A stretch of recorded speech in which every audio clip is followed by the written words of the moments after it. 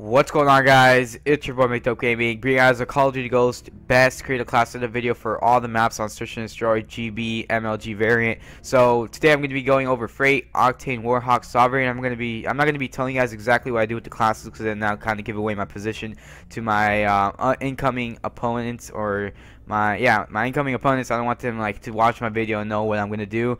I'm just going to be showing you guys some classes that could help you out if you don't know any good classes for a specific map or whatsoever. I'm not going to be going over Domination or Blitz quite yet. I'll be doing that sometime later once I get our 4v4 team up and going. So before I start, when someone messaged me saying that I should play League Pro subscribers and show you guys the callouts like that. So I think that's a pretty good idea. If you do want to play with me, if you do want to learn some callouts, play with me, and I could probably show you some tactics along with that. So without further ado, guys, let's get straight into it. If you guys do have any questions, comments, or concerns, whenever I do play League Pro subscribers, I'll be posting on my Twitter.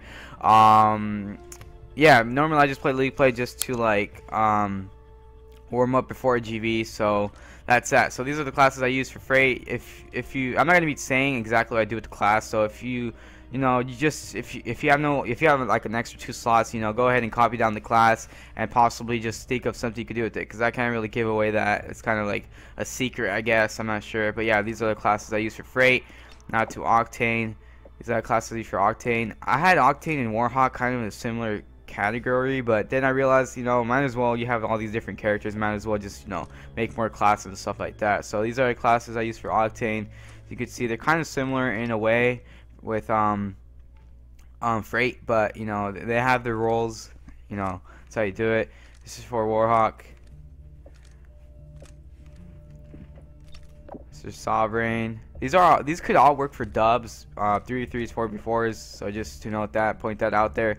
These classes are pretty good. They're pretty much set, but if I do end up playing against some really good people, then basically people that are say 30-0, then yeah, you're gonna have to change the classes up a little bit, put on tack users or whatsoever. You're gonna have to just change it up a little bit. So that's that, guys.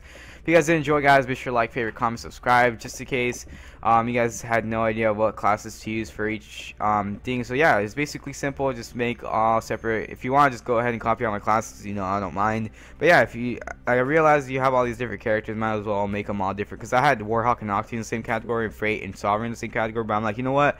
To be precise, more precise on the map itself, just have classes for the map itself, and then for other maps, have them classes for the map itself. So if you guys did enjoy, guys, be sure to like, favorite, comment, subscribe, follow me on Twitter and Twitch, both in the description down below. Just a quick little video. I didn't do a little overview over the classes because that kind of gives away my position and what I do. Do apologize, I can't say that, guys. But yeah, I'll see you guys on the next video. Peace out.